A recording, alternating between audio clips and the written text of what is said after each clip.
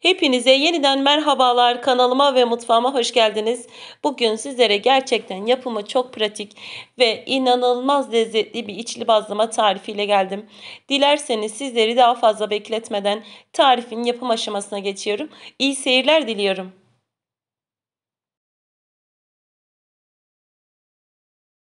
Bazlamanın hamuru için yoğurma kasesinin içerisine 1 su bardağı ılık su, 1 su bardağı ılık süt, kullandığım bardak ölçüsü 250 mililitre, 1 tatlı kaşığı toz şeker ve 1 paket instans maya ekleyip şöyle maya eriyene kadar spatula ile karıştırıyorum.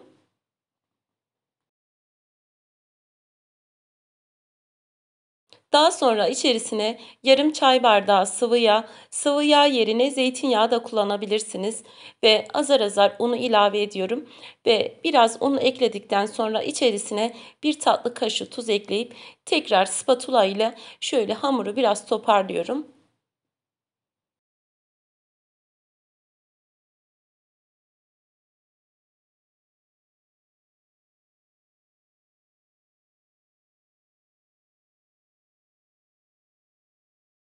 Hamuru spatula ile biraz toparladıktan sonra elimle yoğurmaya devam ediyorum.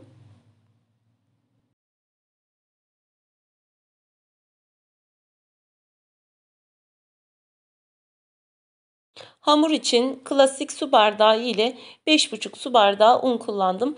Ama her zaman söylediğim gibi unun kalitesine göre, markasına göre değişiklik gösterebiliyor.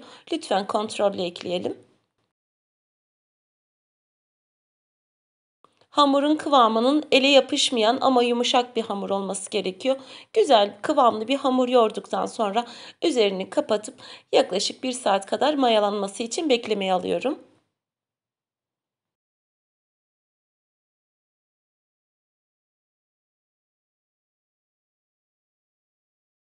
Hamur dinlenirken ben de bu arada bazlamaların iç harcını hazırlıyorum. Bunun için uygun bir tavanın içerisine çeyrek çay bardağı sıvı yağ ve yarım kilo kıymayı ekleyip kavurmaya başlıyorum.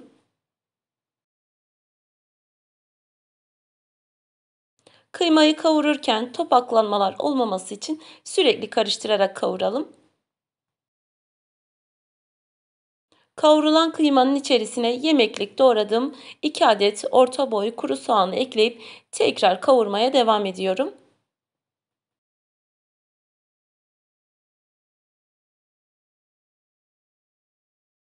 Kıyma ve soğan kavrulduktan sonra baharatlarını ekliyorum. Kullandığım baharatlar: 1 tatlı kaşığı pul biber, 1 çay kaşığı karabiber ve 1 çay kaşığı tuz ekleyip şöyle baharatlarla birlikte de biraz kavurduktan sonra ocağın altını kapatıyorum ve iç harcını soğumaya bırakıyorum. Yaklaşık 1 saat kadar mayalandırdığım hamur istediğim kıvama gelmiş ve üzerini açıp şöyle öncelikle hamurun havasını aldıktan sonra toparlayıp masanın üzerine alıyorum.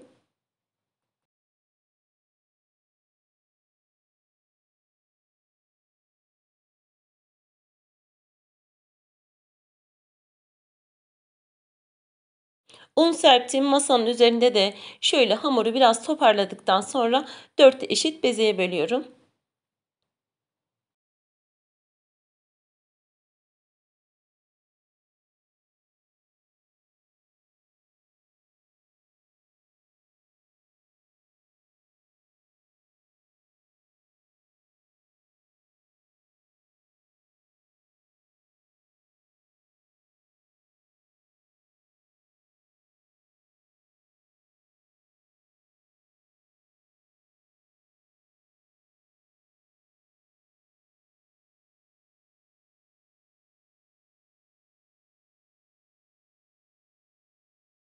Dört eşit beze yaptığım hamurları altını üstünü biraz unladıktan sonra üzerine bir poşet kapatıp yaklaşık 10 dakika kadar beklemeye alıyorum.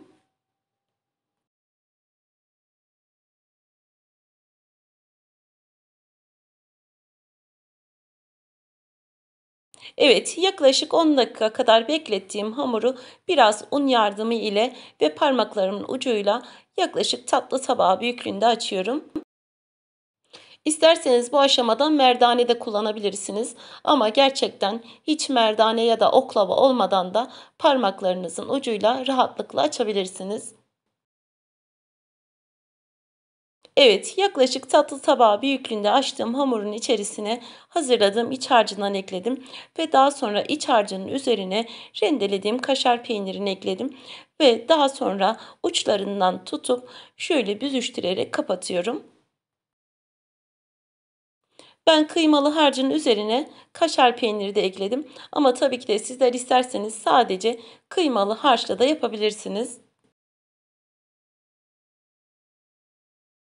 Evet, biz bir hamuru açarken diğer yaptığımız, hazırladığımız hamurların üzerlerini de kapatmayı unutmayalım.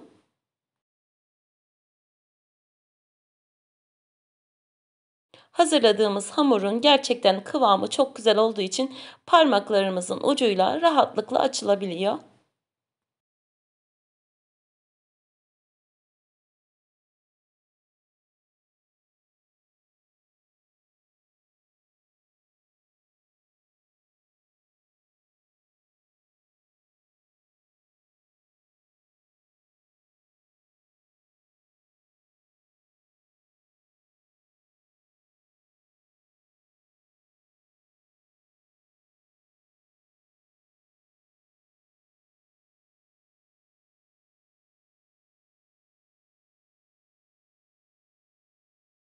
Evet, bütün hamurları aynı şekilde hazırladıktan sonra ilk yaptığım hamurdan tekrar açmaya başlıyorum.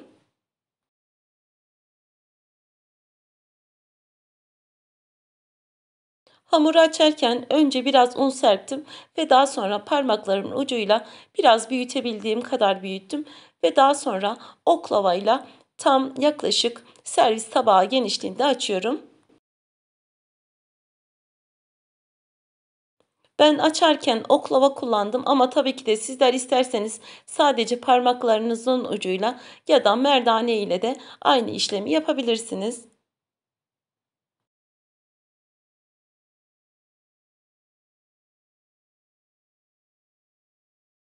Evet, sizin de gördüğünüz gibi bazlamalarımızın yapımı gerçekten çok kolay.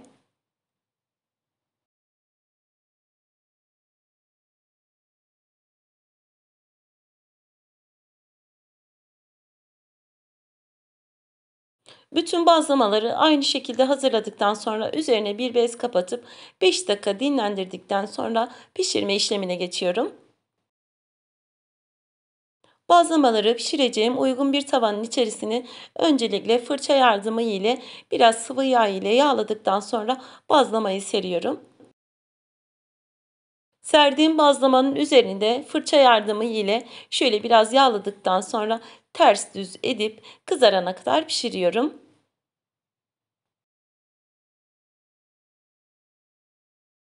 Evet, sizin de gördüğünüz gibi bazlamalarımız muhteşem kabarıyor.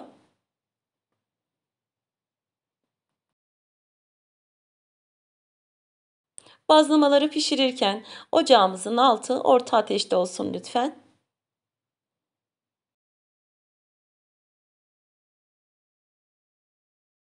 Evet, siz izlerken ben de size burada bir hatırlatma yapayım.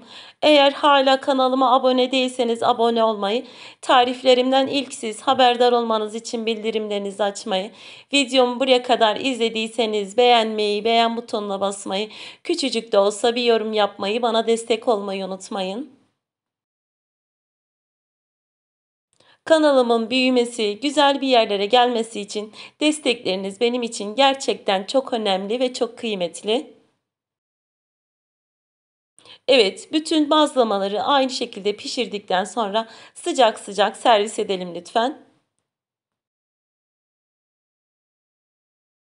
Evet, bu bazlamaların yapımı gerçekten çok kolay ve lezzeti muhteşem oluyor. İnanın bazlamalar henüz çok sıcak ama çekimi bitirmem gerekiyordu. Elimden geldiği kadar size iç dokusunda detaylı bir şekilde göstermeye çalışıyorum. İsterseniz hamurunuzu akşamdan yoğurup sabah çay demlenene kadar hazırlayıp afiyetle tüketin. Gerçekten harika bir lezzet.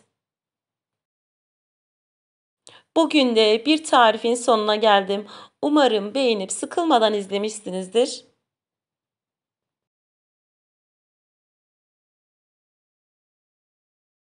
Yapıp deneyeceklere şimdiden afiyet olsun. Bugünlük de benden bu kadar. Yeni tariflerde, yeni videolarda görüşmek üzere. Hepiniz Allah'a emanet olun. Hoşça kalın.